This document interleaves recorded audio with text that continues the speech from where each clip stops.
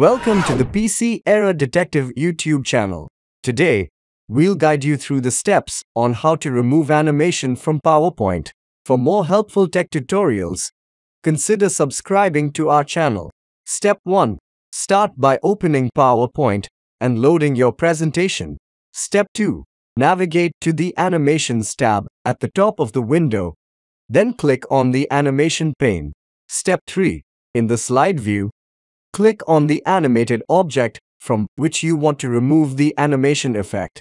All applied effects will be highlighted in the animation pane. Step 4. Within the animation pane, locate the specific animation effect you wish to remove. Click on the down arrow next to the effect and select Remove. And that's it. Thanks for watching. We hope this guide helped you effectively manage animations in PowerPoint. Don't forget to like, comment, and subscribe, and stay tuned for more videos.